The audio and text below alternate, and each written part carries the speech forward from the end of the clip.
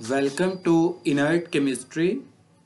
In today's lecture, we will understand about the amino acid pool. We will see that what is amino acid pool, how much is amino acid pool, and how it is maintained.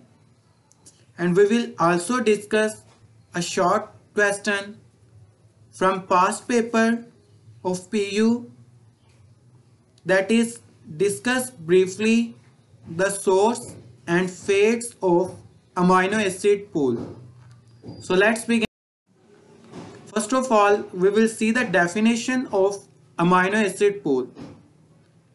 The amino acid pool is defined as it is the total amount of amino acids available in the blood at any given time. The second is how much is the amino acid pool? The answer is that in a normal adult, its value is about 100 grams. Means that 100 grams of amino acid molecules are available in the blood as free amino acids that can be utilized for various metabolic processes. How this amino acid pool is maintained?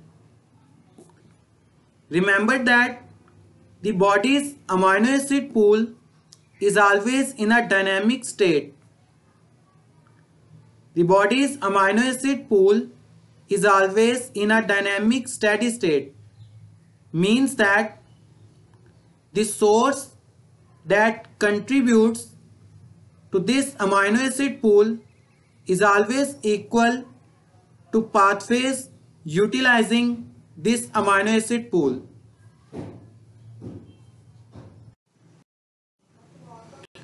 Here is a question that has asked in the 2020 past paper of PU.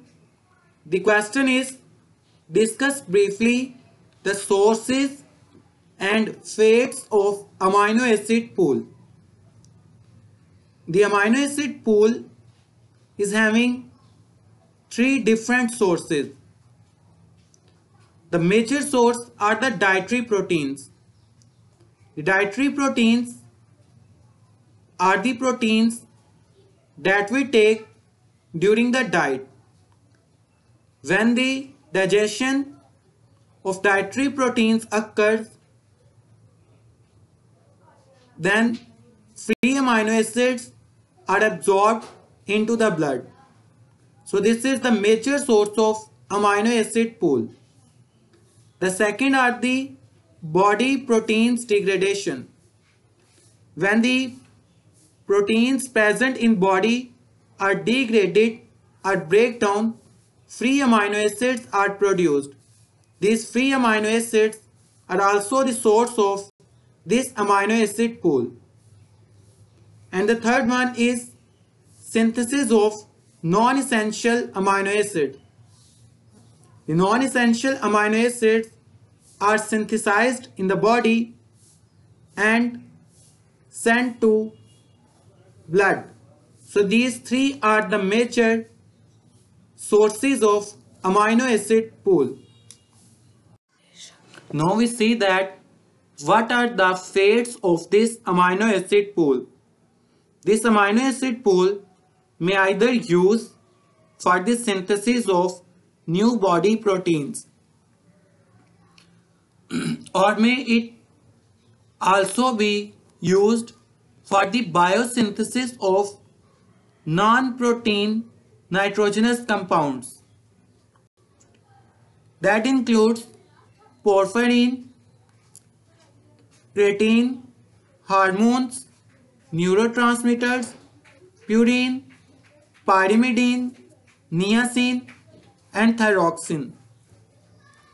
Or these amino acids may either catabolized and form urea. The amino acid catabolism or degradation consists of two parts. The catabolism of amino group. By the catabolism of amino group, urea is formed, and from the carbon skeleton of amino acids, either glucose or either ketone bodies are formed.